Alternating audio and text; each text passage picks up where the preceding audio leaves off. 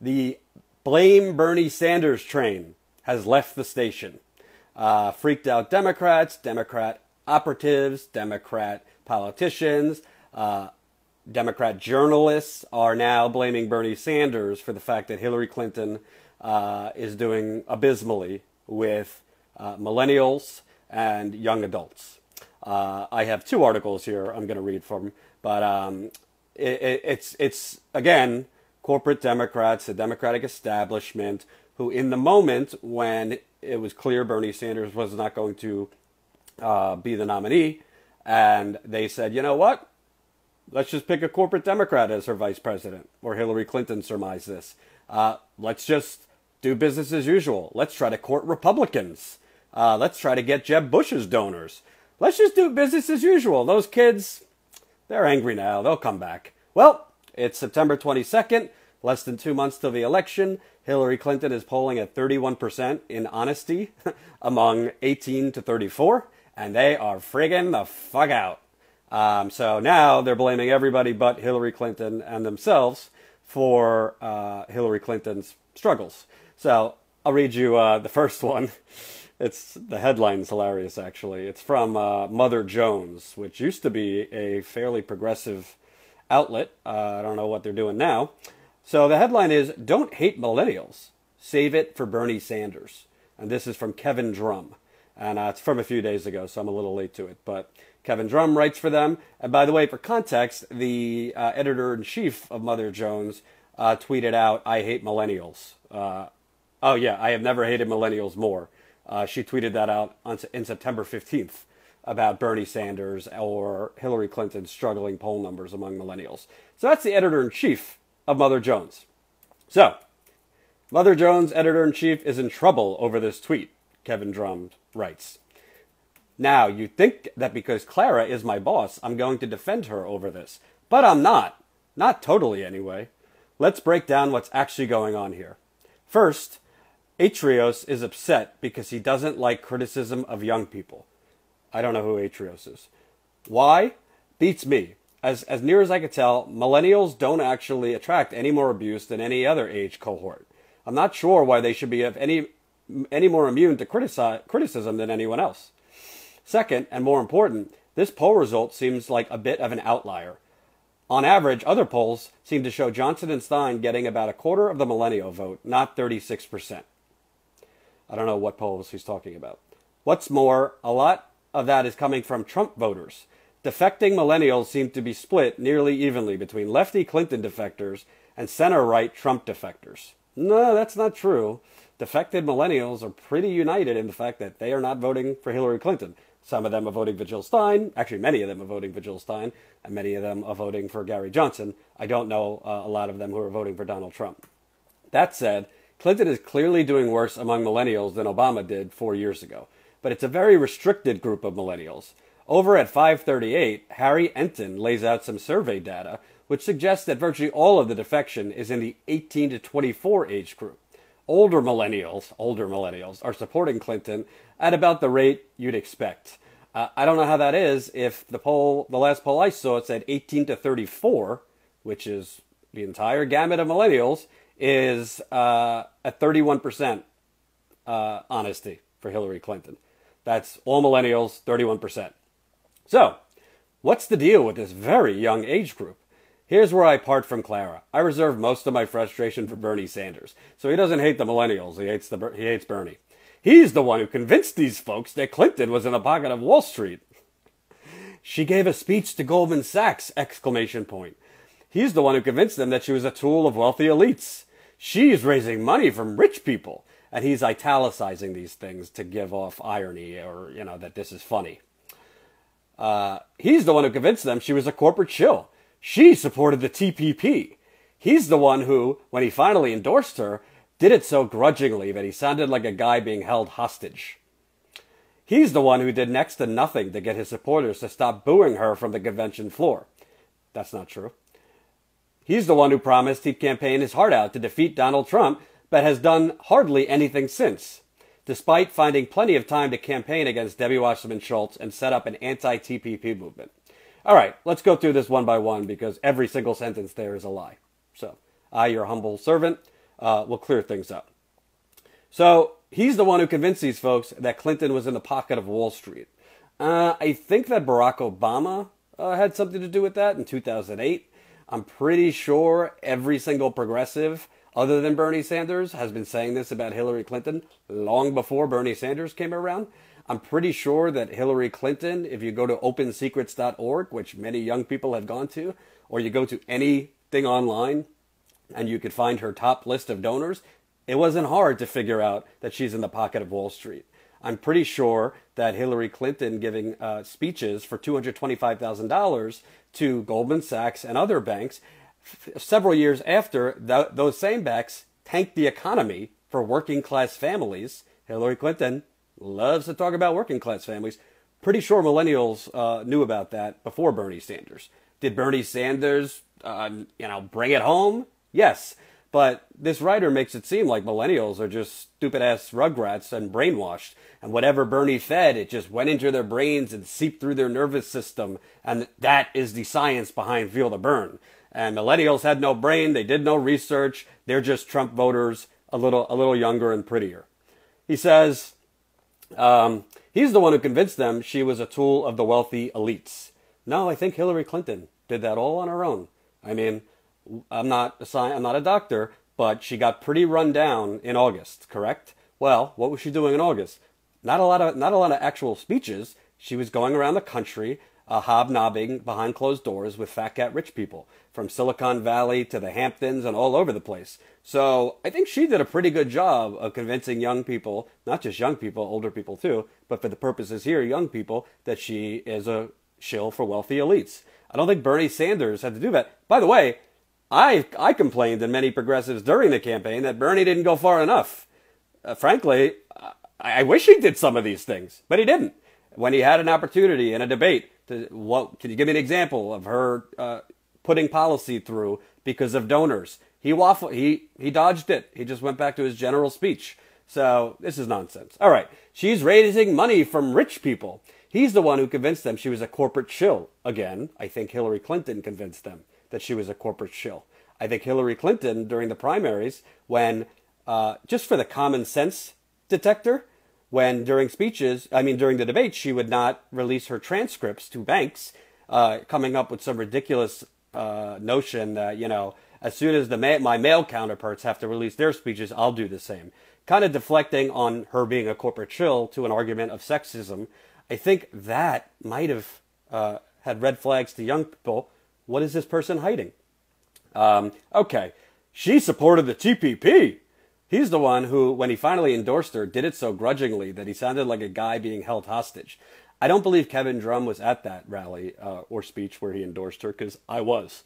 And he looked like a fairly, was he out there with pom-poms and a cheerleading outfit? No, but he did certainly endorse her. He said Hillary Clinton has won the Democratic nomination. He spoke for 45 minutes. He rah-rahed for her at the Democratic convention. He gave a pretty nice speech about her.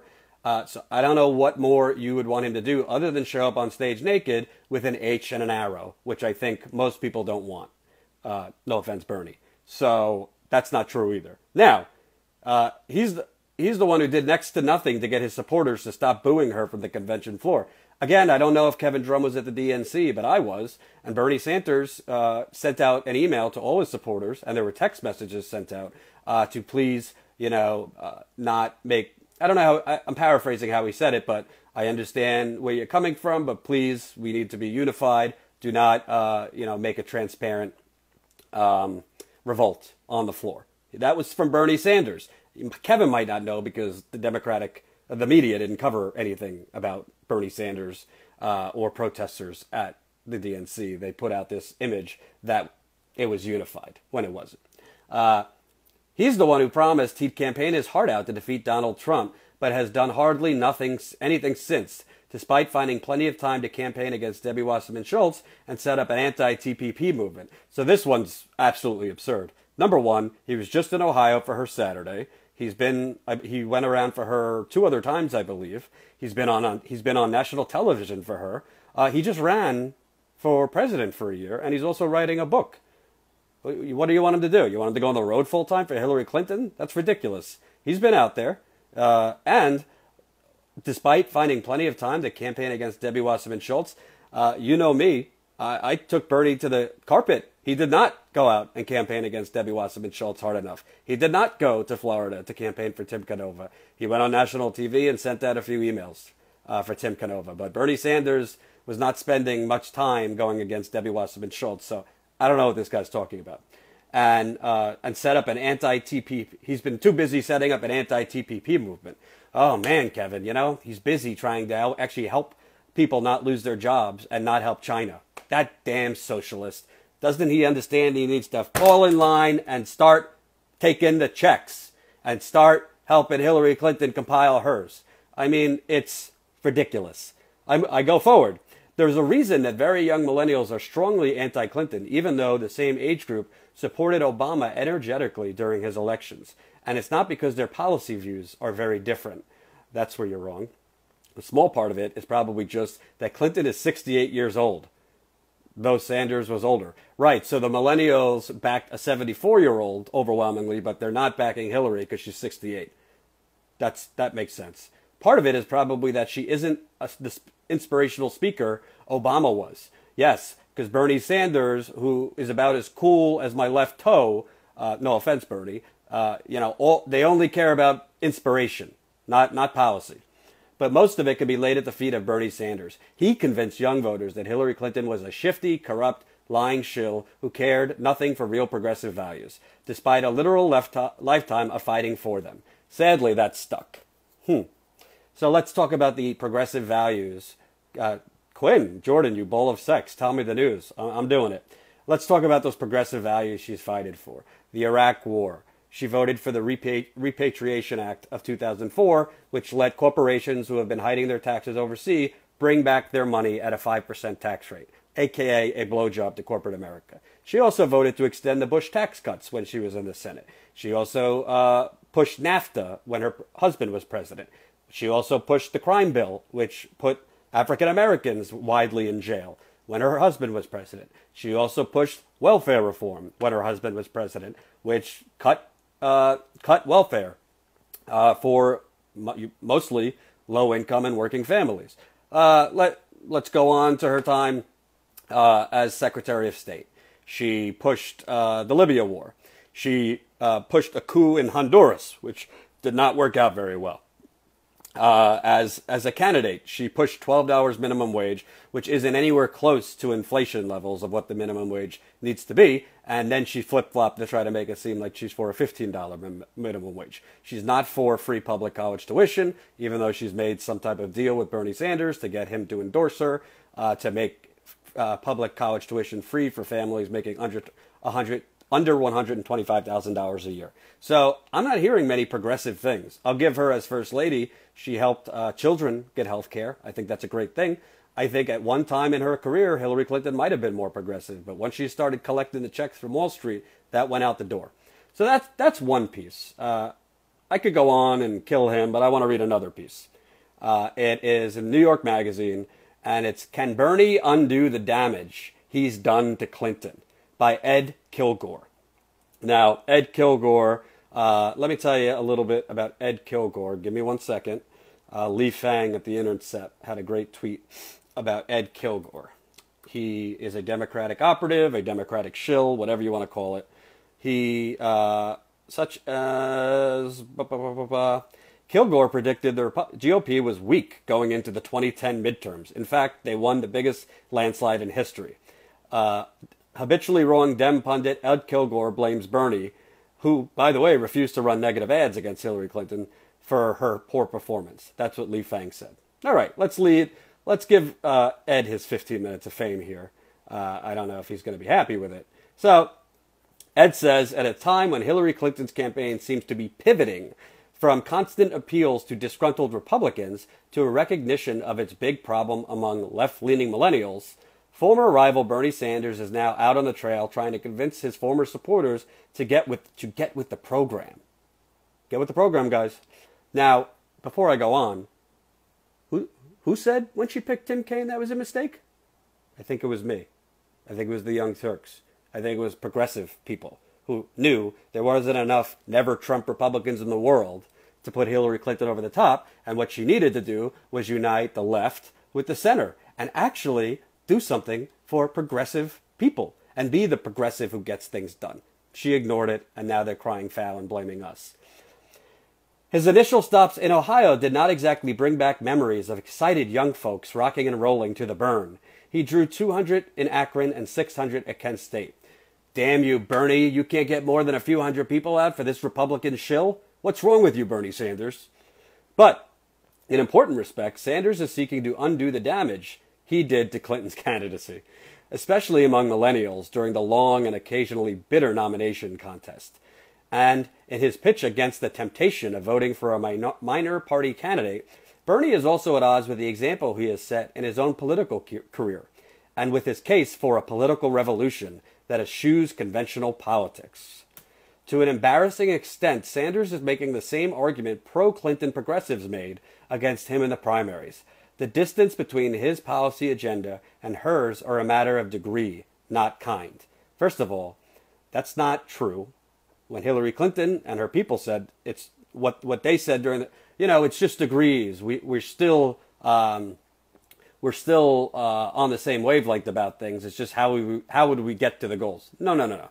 Hillary Clinton and Bernie Sanders were on a different stratosphere in terms of policy. So this nonsense about it's just to different degrees is nonsense. And you know what, Bernie, he might say things along those lines while he endorses her and goes out with her. I don't exactly think he's going to go on stage, at a rally for her and say, the woman sucks, but Donald Trump is Hitler. I don't expect Bernie Sanders to say that. So, as Sanders praised Clinton in Ohio, he highlighted their agreed-upon policies regarding free public university and college tuition for low-income families and their shared dedication to picking a Supreme Court nominee who would be against the Citizens United decision. The bulk of Sanders' surrogate speeches more often focus on his own policy priorities and positions, with Clinton's name tagged on the end, assuring his crowds that she understands the importance of progressive issues. Let me take a guess why Bernie Sanders talks about his policy proposals more than Hillary Clinton's policy proposals at a speech for Hillary Clinton. Maybe because they became her policy positions 5 minutes ago in order to get his endorsement, and they will, just as soon as they became her policy positions, they will become, things of the past or not realistic once she becomes president. These writers and these pundits make it seem like because Hillary Clinton writes down that she supports something or makes a deal with Bernie Sanders to support something or to go closer to his side, that is like it's a law now, and it's become law, and we could trust her. I said this before, and I'll say it again, her level of flip-floppery makes Mitt Romney look consistent. She is a flip-flopper. She will say, she has a history of saying one thing and doing another. She has a history of chasing the wind and the polls to get what she needs. She needs millennials now, so what is she doing? She's going on with Zach Galifianakis on Two Ferns, which Obama did quite humorously in 2012. Hillary Clinton did yesterday. It looked a little awkward. She's trying her best to, get Bernie out and Elizabeth Warren out and all these people. Once the poll numbers go up for millennials, you think she's going to be, singing Katy Perry at karaoke night at a bar with college students? I don't think so. And in fairness to Hillary Clinton, she's not unique. This is all politicians. All the politicians go into South Carolina and other places with black votes to get their votes. Then when the primary's over, onward to the next voting block. So this is what's wrong with American politics. But this guy and pundits like him are blaming Bernie Sanders because, he's tepidly talking about her policies and not showcasing them enough because she isn't consistent with these policies. And Bernie Sanders is not going to put his name out there to say things that are deliberately false. It ain't going to happen. But the logic of his own movement requires him to treat the election of Hillary Clinton as a relatively minor way station on the road to revolution. Quote, this is the time to elect Hillary Clinton and then work after the election to mobilize millions of people to make sure she can be the most progressive president she can be. That's not the most inspiring endorsement I've ever heard. Nor is this uttered in an interview with Seth Meyers. Quote from Bernie, we got to get beyond personality. What I would ask those people who voted for me, even if you have concerns with Clinton, you don't like this aspect, I understand that, but look at the hard issues that impact your lives and your neighbors' lives. and then think whether or not you want Donald Trump to become president. I think if you frame it in that way, our people will end up voting for Clinton. What do you want Bernie Sanders to do? You want Bernie Sanders to put a gun to her head? Nope. Obviously, I don't want that, but figuratively, and make her be for the reinstallation of Glass-Steagall? You want Bernie Sanders to make her call for the big banks to be broken up? You want Bernie Sanders to make her call for a 3 to 4% surcharge tax on rich people? You want Bernie Sanders to make her call for increased taxes on corporations? I mean, the list can go on and on. The problem is not Bernie Sanders. The problem is Hillary Clinton. Her whole political career is halfway measures and platitudes. Bernie Sanders cannot make Hillary Clinton announce policies. He cannot make her be anything other than the centrist to moderate to Republican she is. So Bernie Sanders cannot go on stage and corral thousands of young people to vote for someone, because young people are not as stupid as these people think they are. They're not puppets. You can't pull their strings. They're intelligent. Unfortunately, they're buried in student loan debt, so their intelligence is often squandered after they graduate because they have to take dead-end jobs just to pay their loans instead of pursue the things they want. Bernie Sanders, I've had my issues with him. I was very critical of him about what he did with Tim Canova. I was critical about him during the primary, that he wasn't being tough enough on her. But the bottom line is, it's not Bernie Sanders' responsibility to round up millions of young people to vote for Hillary Clinton. It's her responsibility. And frankly, Hillary Clinton, it's too late for an extreme makeover. And you know what? If she loses, she's going to probably lose because she didn't have enough millennials. She didn't have the level of African-American support that President Obama had. She didn't have the level of Latino support that President Obama did. And frankly, because karma's a bitch, and years and years and years of talking out of two sides, three sides of your mouth, and being for this when it's convenient, and being for that when it's convenient, and being for this in front of these people and that in front of these people, caught up to you in a year that people revolted against that type of politics. That is the problem. So Mother Jones could blame Bernie Sanders. New York Magazine could blame Bernie Sanders. They could tell millennials to, quote, get with the program. But you know what? I think you guys need to get with the program. And you know what the program is? Helping average working class people, millennials and older people. The problem is you can't read the mood of the country like Bernie Sanders was able to read. You don't understand that this isn't some temporary thing where kiddies and older people are kicking and screaming. This is an outsider movement that is not going to go away. Even if Hillary Clinton wins, Hillary Clinton might have more revolt and protest against her than George W. Bush had, because this kind of sentiment does not just go away, particularly when you have leaders. That's why Occupy Wall Street fizzled, because it didn't have leadership. So excuse me if I am not going to sit by idly and let the bullshit blame game begin for Hillary Clinton. Hey, the problem is, Hillary Clinton, you don't have the charisma to inspire young people, and you don't have the policies. It's nothing personal. Not every politician knocks down the doors and inspires people. Sometimes you just vote for someone, they're a little technical, but you like their policy positions, and it seems they seem competent and credible. The problem is, young people don't like your policy proposals. If you're $150,000 in debt, could you say off the top of your head that Hillary Clinton is going to put a real dent in that? No, you can't. If you're working 2 to 3 jobs, can you say off the top of your head, millennial or older, do you think Hillary Clinton's going to put a dent in that? No, you don't. You had an instinctual belief that Bernie would, or at least he would fight hard to do it. You don't have that with Hillary Clinton, and that is the problem. So that is, for these people jumping on the blame Bernie train, I am going to keep stepping in front of the Bernie train. Now, I am no Bernie, bro, and I'll criticize him when it's necessary. I criticized his speech that endorsed her. I went line by line what was not factual. I criticized him when he, left Tim Canova hanging at the altar. But I will not let people blame Bernie Sanders or millennials for a terrible candidate and a terrible Democratic Party that has done nothing to actually woo and win over millennials. Winning people over is not based on what you tell me you're going to do. It's about what have you done. I'm an actions speak louder than words kind of guy. So I don't care what's in the Democratic platform. I don't care what Hillary Clinton says she will do now. I care what has she done for the last 30 years and what does that say about what she will do. You wait till Hillary Clinton becomes president and they're going to start making tweaks to Social Security, or they're going to start sending more special advisors to Iraq and Iran and Syria. You wait till she starts having wine and cheese with Republican lawmakers to bring back the old days of compromise. And before you know it, we're going to have plenty of bipartisan compromise that gives corporations tax cuts and middle-class people the crumbs. That is the future under Hillary Clinton, in my view.